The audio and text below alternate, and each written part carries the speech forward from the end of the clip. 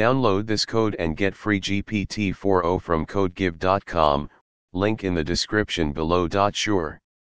Client-side form validation in JavaScript is a way to validate user input directly in the browser before submitting the form to the server.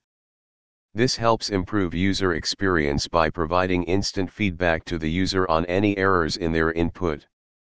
Here is a step-by-step tutorial on how to implement client-side form validation in JavaScript.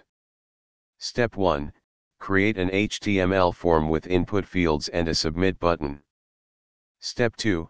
Add JavaScript code to validate the form fields when the form is submitted.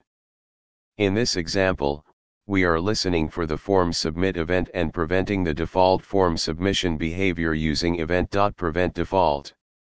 We then retrieve the input values, perform validation checks, and display error messages using alert, if any fields are empty, or the password is too short, or the email is not valid.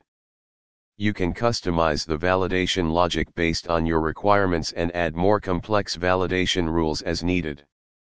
Remember that client-side validation is a good practice for improving user experience, but server-side validation should always be implemented to ensure data integrity and security.